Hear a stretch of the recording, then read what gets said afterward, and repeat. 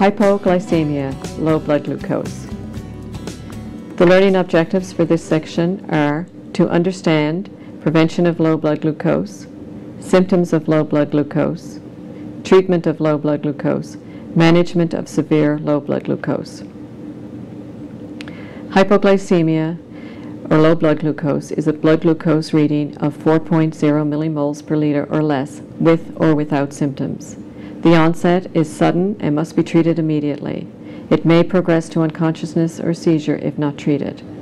Symptoms are usually relieved with the intake of fast-acting carbohydrate. Carbohydrate is a source of energy for the body which raises blood glucose level. If a student complains of symptoms of feeling low, then the blood glucose should be monitored using their meter. If they don't have their meter available, you should proceed with treatment. It is better to treat if you are unsure than not to treat. If you treat and the blood glucose was not low, it will not be harmful to the child. The causes of hypoglycemia include more exercise than usual, not eating a meal or snack on time, skipping or omitting part of a meal or snack, insulin dose not matching the food they eat, and there are some episodes of hypoglycemia that just cannot be explained.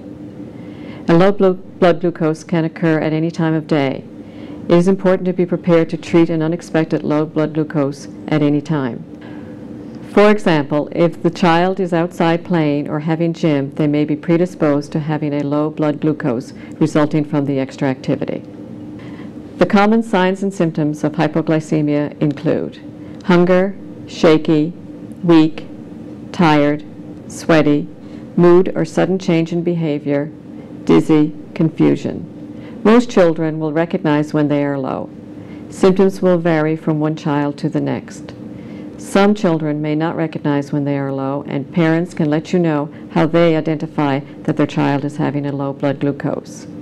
When children are starting school or new to your classroom, it would be beneficial to ask the parent how the child usually communicates a low blood glucose. This should be recorded and made known to any teacher responsible for the child. For example, some children may say their belly hurts when they have a low blood glucose. It is not uncommon for a younger child to ignore their symptoms of low blood glucose if they are involved in an activity. The teacher should be alert to any obvious signs of low blood glucose. Treatment for hypoglycemia. Have the child check blood glucose to confirm hypoglycemia, if able. Students should never leave the classroom alone with hypoglycemia. The ideal would be to treat in the classroom. If unable to test blood glucose and the student feels low, treat immediately. If the student has difficulty taking treatment by mouth, call 911 and stay with the student until help arrives. It is important to stress that the child should not leave the classroom alone or be left alone if reporting low blood glucose. The blood glucose may continue to drop, resulting in confusion, and the child may not be able to navigate the school. If a teacher is unable to accompany the student to treat the low blood glucose, another responsible student should accompany the student with the diabetes. If treatment is available in the classroom, it would be best to treat the low blood glucose without testing at this time. The idea would be to test and treat in the classroom to avoid deterioration of symptoms. If the teacher observes a pattern of low blood glucose events, the parent caregiver should be informed to allow for insulin adjustment. Treatment for hypoglycemia. Give 15 grams of rapid-acting carbohydrate. Sources of rapid-acting carbohydrate include 4 Dex-4 tablets, 2 to 3 glucose tablets, 1/2 cup 125 mils of fruit juice, 1/2 cup 125 mils of regular pulp, 3 teaspoons of sugar or 3 small packets. Other alternative choices of 15 grams of carbohydrate can be used but would not be recommended as the first choice of treatment for hypoglycemia. Parents will be required to provide the school with any of the above sources of rapid-acting carbohydrate for younger children. Older children may carry their own treatment. Wait 15 minutes and have the student retest the blood glucose. Do not resume physical activity until retest is above 4.0 and never leave a child alone until the blood glucose is above 4.0. It is suggested that provisions for treatment of hypoglycemia in younger children should be kept in specified locations, example classroom, gym, and office. If the blood glucose is still less than 4.0 millimoles per liter, repeat the 15 grams of rapid-acting carbohydrate. If the meal or snack is more than 1 hour away, the student will require an additional snack for any episodes of hypoglycemia. If a second treatment for hypoglycemia is required, the parent should be notified. The extra snack for hypoglycemia should be given as soon as the blood glucose is over 4, whether it is with the first or second treatment of hypoglycemia. Additional snacks should contain a minimum of 15 grams of slower-acting carbohydrate, and some examples include granola bar, crackers, fruit, yogurt. Parents will provide additional snacks and identify the amount to use to treat the low blood glucose. Severe hypoglycemia. This occurs when the child is either unresponsive, unconscious, or having a seizure.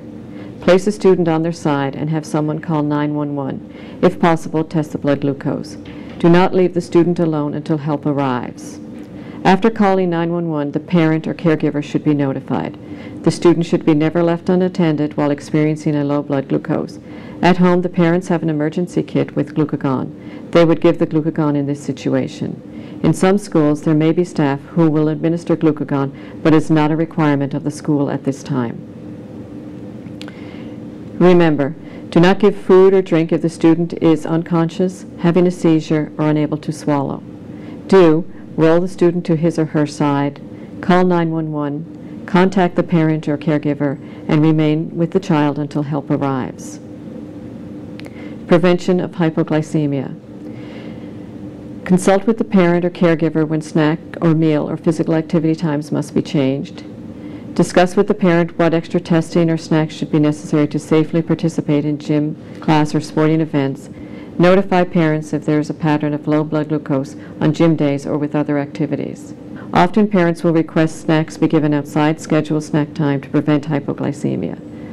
Snack times often coincide with peaking insulin action. Change in school routine must be communicated with parents as a plan may be necessary to prevent hypoglycemia.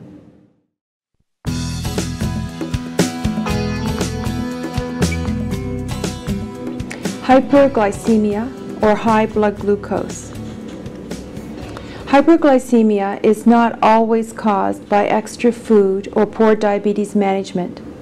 Children with diabetes will have high blood glucose at times. The child should be allowed to eat their usual meal or snack. If the student is feeling well, no treatment is required.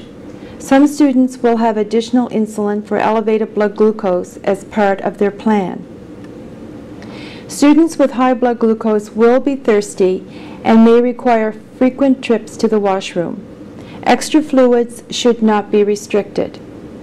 Some students will have additional insulin for elevated blood glucose as part of their daily diabetes insulin regime and should be allowed to administer insulin if they are able. Supervision of insulin administration should be determined at the start of the school year. Some parents may wish to be called to come to the school to administer the insulin.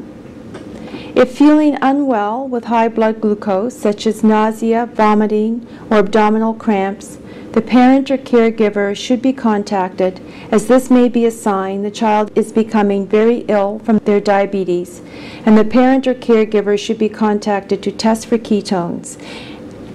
Exercise will lower the blood glucose, but it is not recommended as a treatment for high blood glucose.